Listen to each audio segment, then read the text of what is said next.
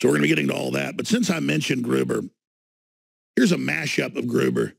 And, of course, we have the latest clips where he just smiles and giggles and says, get used to it. Get used to it. We're just going to up the penalties. Remember, there are no penalties. Every news channel, it's crazy. It's a conspiracy. You're a racist. It was in the bill. They don't care. They passed it. And now they sit there and giggle because they're the Ivy League white shoe boys and laugh at you and your family while they try to shut the economy down to consolidate it, in their own words. So here's Gruber laughing at you. Who exactly is Gruber? What was his role in crafting Obamacare? I don't know who he is. He didn't help write our bill. Most people think that he's one of the best outside experts, Mr. Gruber of MIT. I don't know if you have seen Jonathan Gruber of MIT's analysis. And so... Jonathan Gruber is one of the most respected economists in the world.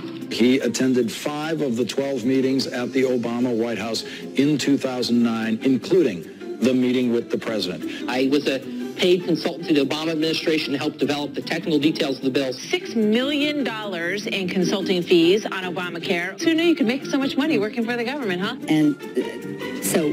The fact that some advisor... An advisor. Who never worked on our staff. I've stolen ideas from liberally. John Gruber. Obama's a little more relaxed. I think he took a cigarette break halfway through. Expressed an opinion that I completely disagree with in terms of the voters. That passed. The American voters are too stupid to understand it. Call it the stupidity of the American voter or whatever. It's a very clever, basically exploitation of the lack of economic understanding of the American voter. There's no reflection on the actual process that was run. And the only way we could take it on was first by mislabeling it. And John Kerry said, no, we're going to tax your health insurance. We're going to tax those evil insurance companies. Gruber, who has been our guide on a lot of this. But we all know it's really a tax on people who hold those insurance plans. I think it's fair to say that there was not a provision in the health care law that was not extensively debated. This bill was written in a tortured way to make sure CBO did not score the mandate as taxes. If CBO scored the mandate as taxes, the bill dies.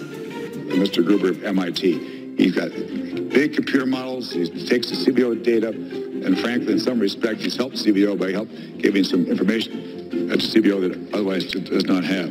You had a law which said healthy people are going to pay in. It made explicit that healthy people pay in and sick people get money. It would not have passed. And was fully transparent. Lack of transparency is a huge political advantage. And over time, it's applied to more and more health insurance plans. And so... How can that make sense?